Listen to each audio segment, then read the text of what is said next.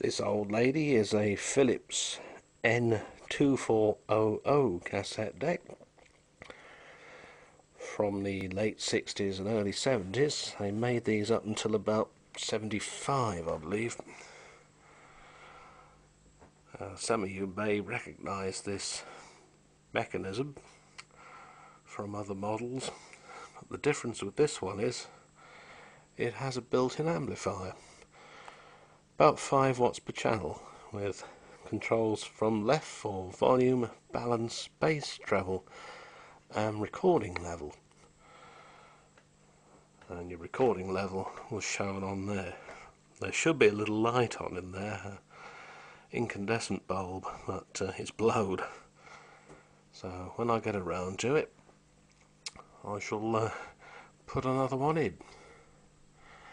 The mechanism's the same one Philips used on their first cassette deck back in '63, I believe, but it's been modified to give you these piano key style controls.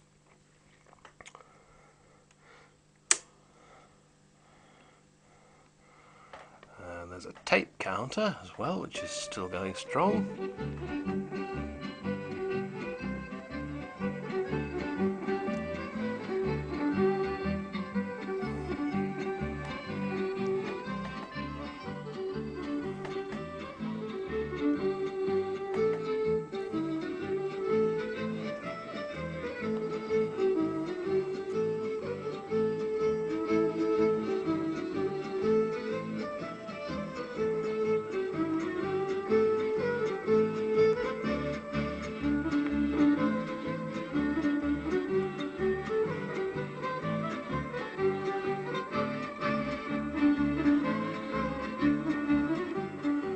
Of course, this was made long before microchip amplifiers and ICs and so on, and it's full of discrete components.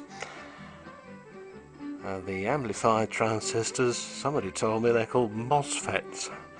Apparently they're the best thing to have, and it does have a very nice mellow tone.